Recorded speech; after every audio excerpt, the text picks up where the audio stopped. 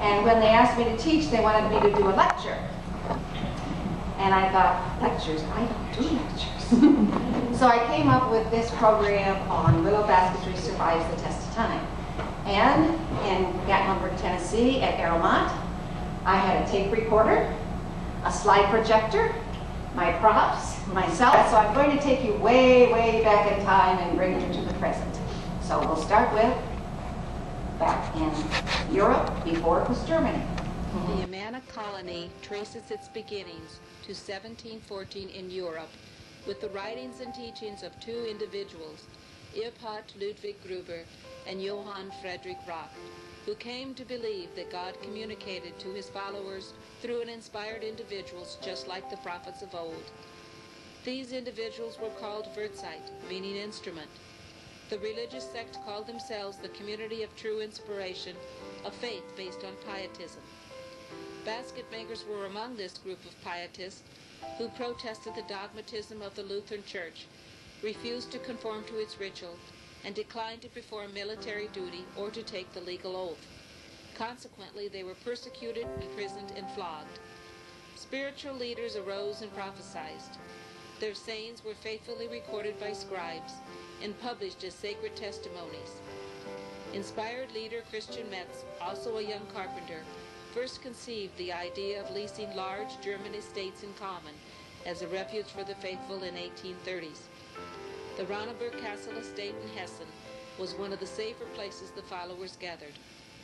The Community of True Inspiration looked to the New World for a new home.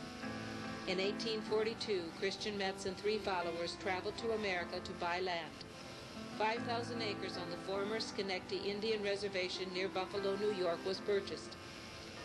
Some of the followers could not raise all the money necessary for their passage to the New World or to pay for land. Christian Metz was guided by the book of Acts, chapter 2, verse 44-45, that says, "And all that believed were together, and had all things in common, and sold their possessions and good, and parted them to all men, as every man had need." We join Schwester Helena, wife of basket maker Martin Troutman, as she packs for their move to America. Ah! I see Martin has his tools ready to pack with our things. I better check to make sure he's not forgotten anything. Has to be messer, wrapping iron, cleave for splitting, and the old-fashioned prunes. Well, there is his splitting, where is his shaving messer?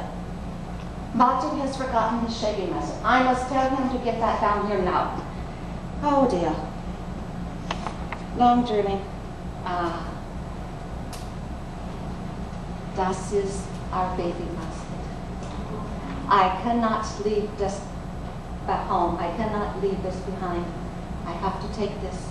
Martin took such pride in making it for our first kin.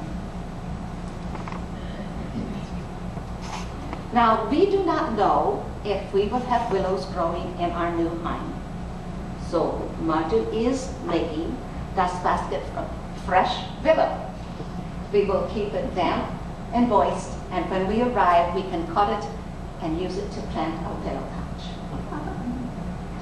What other basket should I take? Ah, my lidded sewing basket. That will hold a lot of precious things as well, my sewing. I should have lots of time to catch up on some linen.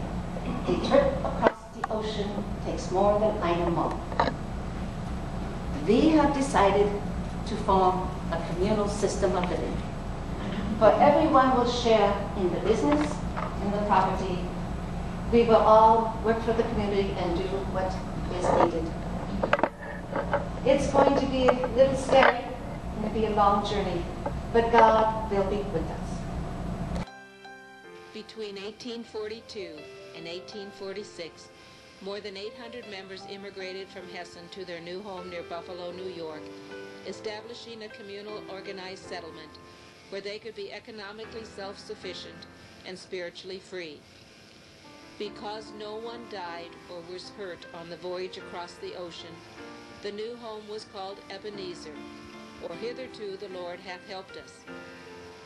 6 villages were established, 4 in New York and 2 farming communities in Canada, each with its own store, school, sawmill, woolen mill, flour mill, craft shops including basket making, and its church. Split Oak basket maker Martin Schaup and his 2 sons, Samuel and Tobias from Canada, joined the community of True Inspiration in 1845, bringing with them their knowledge of splint basketry. For 12 years, the Inspirationalists labored in the mills and factories and tilled the newly broken fields. With membership growing to over 1,200 people and the Erie Canal increasing the population of nearby Buffalo, Christian Metz was again directed to go forth to find a new home in the West. In 1855, 18,000 acres in the Iowa River Valley of Iowa County, state of Iowa, was purchased. Once again, the community members moved with God's blessing. We again join basket maker Troutman's wife, Helena, as she helps prepare for their journey. When we arrive in our new home in Iowa, we will be very, very busy and hope to plant a willow patch right away. Martin has packed some slips of willows to plant, but it will take dry years before the willow patch will produce enough willow for us to use. Martin has mounted several bases. They will not take much room and fit into other baskets. Have been told that our new home in Iowa has a river with bluffs of timber for building and fuel, sandstone quarries for building, and clay for brick that is good to use, and rolling meadows, ready to plow without any stones and boulders. They are indeed blessed. The first village on the Iowa Purchase was laid out during the summer of 1855 on a sloping hillside north of the Iowa River. An inspired testimony directed the people to call their village Bly True, remaining faithful. Because of the resemblance between the bluff overlooking the site of the new village and the top of Amana described in the Song of Solomon, chapter 4, verse 8, the elders named their first village Amana. Between 1855 and 1862, 5 more villages were laid out within a radius of 6 miles from Amana and were named in accordance to their location: West Amana, South Amana, High Amana, East Amana, and Middle Amana. In 1861, the village of Homestead, already a stagecoach stop, was purchased in order to obtain access to a railroad completing the Amana Colonies' 26,000 acres. Modeled after the country villages of Middle Europe, the homes were clustered together with the church in the center, barns and sheds at one end, factories and workshops at the other. On either side, the orchards, the vineyards, and the gardens. The community took 2 important steps after moving to Iowa: incorporating under the laws of the state as the Amana Society, and the adoption of a new constitution similar to the Ebenezer Constitution, continuing a communal life of common estate and property. The Schaup split oak basket makers were assigned to the village of South Amana and were made from 1856 to 1915, when Tobias Schaup passed away. Each village was self-sustaining, with blacksmith shops, basket makers, bakeries, tinsmith, and other craft people. Farming was the principal means of support, but the calico works, woolen mills, grist flour mills, brick and lumber yards offered goods and services to the outside world. Rye straw coiled baskets were made to be used in the bakeries to hold the round loaves of bread while rising before baking. Later, a coiled reed basket replaced the coiled straw basket. Today, the bakeries do not use any baskets for their rising dough. Each village had their basket maker, usually an elderly man who no longer could do the hard physical labor. He tended the half-acre of willow patches, sorted, wove new baskets that were needed, and repaired baskets in need of repair. Basket maker Martin Troutman died suddenly on his way to evening prayer services in 1884. We now join basket maker Johann Hughes' sister in High Amana in the year 1890. New divers stopped by to remind Johann that apple harvest will soon begin, and the community will need more apple picking baskets. Das is the apple picking baskets. It has 2 handles on one side so that you can hang in the tree and we can hang in our ladder. It is shaped so that it is hanging. The apples do not fall out. Das little basket is berry picker. We can put our apron strings in there and we can put our belts. The guys can put their belts in. Our hands are free for picking. Oh, I see he has finished Schwester Kallenberger's basket, knitting basket she brought. She will stop by tomorrow to pick it up. It needed repair. It has 1 handle and a new replaceable bottom foot. Johann always puts the replaceable foot on his baskets. As he was taught, he takes the piece from the top, goes back in the sides of the basket, weaves a row, and puts forward. Das foot will take the wear and tear of everyday use, and when it breaks, you can pull it off and put it on. Now, why did I come into the... Oh, to find the communal basket. Yes, it is. This is the year we have a very special communion. The services will take all day. In the afternoon, we sit around the table and are served the wine. Only the very best wine is served. Then the unleavened bread comes to the church in this basket. The basket has to be made very special with white willow. Johann has done a so good job in marking the basket. But I must not be late. I want to get to the bakery. The reorganization was adopted by the vote and received the signature of every voting member. This step in the community's history will be forever remembered as the Great Change. Indeed, it was a great change in the life of the people living in the Amana Colonies. It meant the passing of the old communal way and the adoption of a new order. It meant a new sense of freedom and a new sense of community responsibility. Many old communal items were auctioned off to pay for new items. Legally, the Great Change meant the community property was equally distributed among its members in the form of a stock certificate. Each member received 1 share of Class A common stock, the voting stock, and shares of priority distributive stock for each year of service in the community. With their shares, the members could purchase the homes they were living in and begin a new life. The Amana Church of True Inspiration was separated from the business which was still called the Amana Society.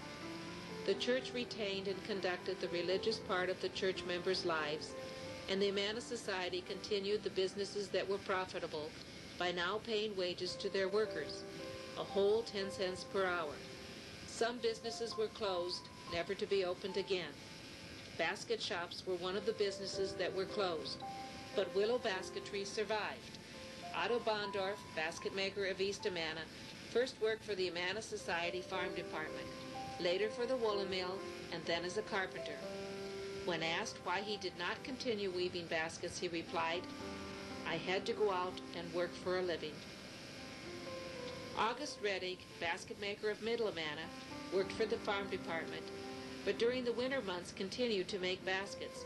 After retiring, August returned to basket making full-time, selling to the tourist and even to a department store in Cedar Rapids, a city 20 miles away. Richard Cypher Jr. had learned basket making from Ludwig Dietrich in Amana and Alvin Werner. After the Great Change, when the Homestead Basket Shop closed, Richard worked for the woolen mill, but continued to make a few baskets.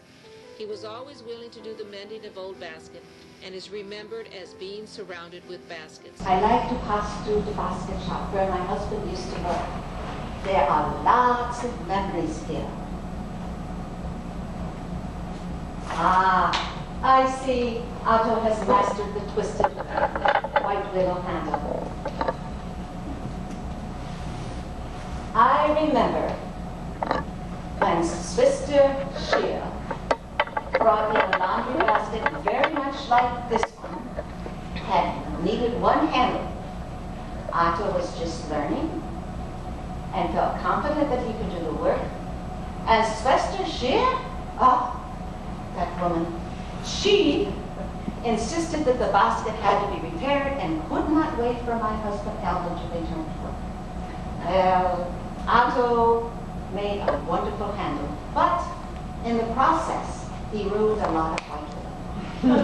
And Alvin was very pleased with his work, but scolded him for ruining the white willow. You see, only a little bit of white willow is pitted and peeled, and we save the white willow for the indoor baskets and the very, very special baskets. This is an Easter basket that Alvin made. See the little bit of color? He took his white willows to the woolen mill and dyed them a color. Now, the elders were not very happy, but the children loved the color. And lots of time Alvin would put the replaceable spikes from the foot up the side of the basket and made it fancy. Now, das was fancy, but not too fancy for the others.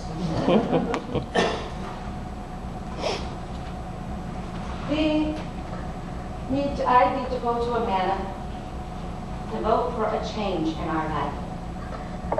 It is a little scary, but the committee has done a good job in dividing the property and providing for all of us.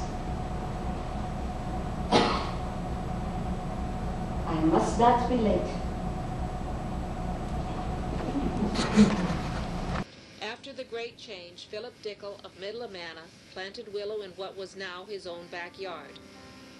While working different jobs, he still found time to make baskets in his spare time. Before the Great Change, Philip was assigned bookbinding by the elders. Since he wanted to weave baskets, he visited the Middle Amana assigned basket maker Carl Kiesling and learned willow basketry on his own. Philip Dickel is the basket maker who brought traditional willow basketry to the present basket makers. In 1973, he gave Joanna Schanz willow slips to plant a willow patch next to the Broom and Basket Shop in West Amana. 2 years later, Philip taught Joanna the techniques of willow basketry of the Amana Colonies. 4 peeled and unpeeled off-the-wall baskets by Joanna.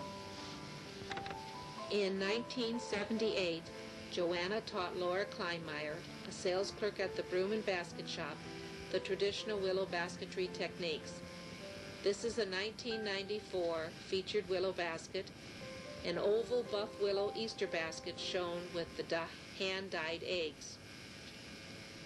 1995 featured basket, a traditional knitting basket using peeled and unpeeled willow.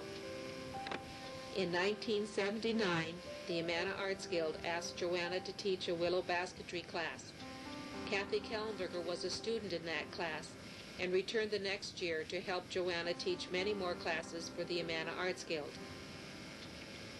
1997 featured basket, traditional willow potato basket with a swing handle. 1999 featured basket, traditional clothespin basket using peeled and unpeeled willow. Michelle Schanz, daughter-in-law of Joanna, began making baskets just out of college and has now joined the other 3 in weaving with willow. Michelle's lidded picnic basket woven from buff and white willow. In 1994, when Penny Clark lived in Fayette, Iowa, she took a rib-style willow basket class from Joe Campbell Amsler. In 2000, after attending several willow weaving weekends at the Amana Arts Guild, Penny moved to Amana. Penny is pictured with a Shoup-style plated basket. Peeled and unpeeled willow-lidded backpack by Penny. We now join Joanna Schanz, one of the present-day willow basket makers of the Amana Colony, as she continues our story. So when he passed away in 1981, at the age of 81, it was important for me to write, research, and write down all the history that I could get, and plus the directions for making a traditional German Amana Colony basket. So I wrote Willow Baskets of the Amana Colonies, and that includes directions and patterns for the 6 traditional baskets. And 10 years later, after a class in Michigan, I came home and decided I needed to write one for the very beginning. And we'd get a bus tour in. If I was weaving, I had to get up and let him sit down to show up. When we would go to the park for art festival, and he would be there with me, when he'd get a basket down and he'd put the removable foot on, he would turn it upside down before the handles were on and stand on it to show how strong it was. So Philip impressed upon me that baskets were made to be used. So you saw pictures in there of 4 off-the-wall baskets. Well, those are baskets that I make a fancy base, and the sides are just maybe 2 inches high. And they're baskets that hang on the wall, but they can be pulled off the wall and used. And then this one I made out of all white, playing around with different techniques and things. And that one, of course, hangs on the wall too. It's low, and then I can pull it off. Still has a replaceable bottom foot. And then this basket is one that was done on a mold, and some of the students in the class are putting this is English randing. I call this English influence on a German, and it has the English randing. And then the replaceable bottom foot comes through up and kind of puts an additional border on that. Louise Zuber, one of my sales clerks that worked for me when she was retired from her retired job, and her father was the baker in South Amana, and that was, we have an open hearth bakery in Middle Amana that still is existing. But her father was one of the old ones, and he not only used the rye straw baskets, but he would use slough grass. And between South Amana and West is a sloughy area, and he could go down and get slough grass. And I have a picture of Louise when she was about 3 years old in her winter coat standing by a big stack of slough grass. And she gave me one of his baskets where it begins with the rye straw and wood splint, and then it's finished up with slough grass and cane, binder cane. So that's kind of a combination of the 2 jars. How do they use that? How do they? The what? Oh, they make round loaves of bread, and they put them in the baskets. The dough. The dough, yeah. And they would rise in the baskets, and then they would flip them out onto the paddle. And through the years, I've had opportunities to do a lot of basketry, and one very special one was to go to Germany and study under Herr Schneider for 8 days, and we had other people. Jackie was in that class, and Bill Reuter and Sally Borner, and 4 of us were able to take class from that. And we all made, our first basket was this size. We got skiing. Now, Herr Schneider started at the very beginning. And he showed us how to do all the skiing. But, yeah, it was very time consuming. And this is a skiing basket I made when I got home. And I have not made a skiing basket since then. But look at that base. Every year since our 150-year celebration, before we had a lot of exhibits at the Amana Arts Guild, but they could only be up for a short time because there were classes going on. We had to take exhibits back. We had basket exhibits. And then our year of our 150-year anniversary, I remodeled one of my front rooms in my business there, and we opened up an exhibit for the coiled, the plated, and the willow baskets of the Humane Society. And since then, we've been doing basket classes, not basket classes. We've been doing exhibits there all the time. Every year we kind of have a different theme. But it's fun to get baskets from across the country. And one of the, when people come and they make comments or they visit, some of them are amazed at what kind of material can be used, how it's used, what it looks like. We have one teacher, Marilyn Moore, lives in Iowa City now. Marilyn Moore. Okay, she sent us a beautiful beaded basket. And she got what one of my sales clerks called the Nose Award, because it was in a glass case, and every morning Judy had to clean the case because everybody had to know. Thank Joanna again, but I also want all of you to know this. The reason you're here is because of Joanna. Even though this is not the Manas, those of us, the nucleus of this whole gathering and instrument, many of you, the reason you're weaving is because of Joanna. She started it all. Even though maybe I weave a little differently than Joanna, of course. If it wasn't for Joanna, I probably wouldn't be doing what I'm doing today. I know it's for Lee, Nana, Jackie, and many of the rest of you in this room. So thank you, Joanna.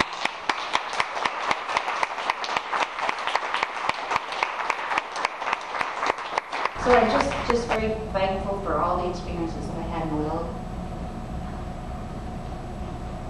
All the people that